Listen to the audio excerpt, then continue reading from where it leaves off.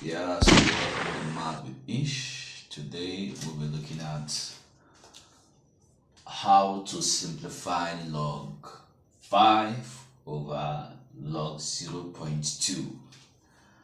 Now, to solve this problem,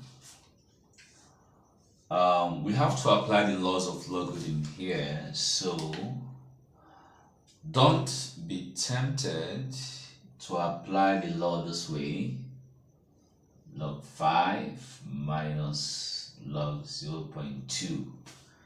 No, this law does not apply here.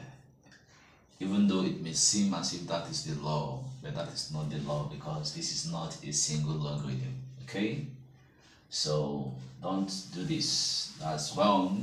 Okay, so what we're going to do is this.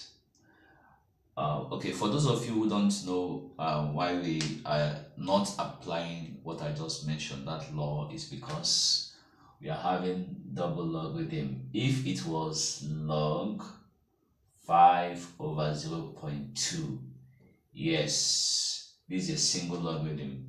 This is where we can write it as log 5 minus log 0.2.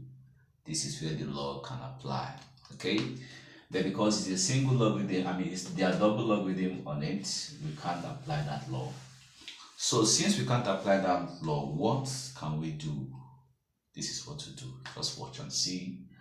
I'm going to write this, convert this decimal. I'm going to convert that decimal to fraction, becomes 2 over 10. You get that? Next, I'm going to simplify the fraction. 2 here is 1, 2 into 10 is 5, so I'm having 1 over 5, right? Next, I'm going to write this, I'm going to put this 1 over 5 in index form based on our laws of indices. So it becomes 5 raised to the power of minus 1. Can you see that? And then next, I can apply the power law of logarithm.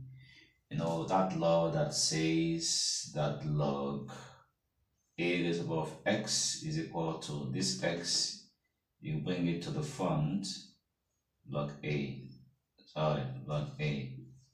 So this law is what I'm going to apply now, okay?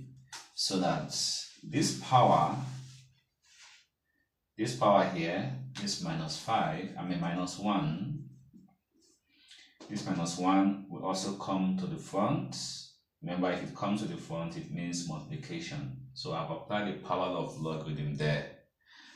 And so now this log 5 can cancel out this log 5, so that I'm left with, on top, I'm left with 1 over minus 1.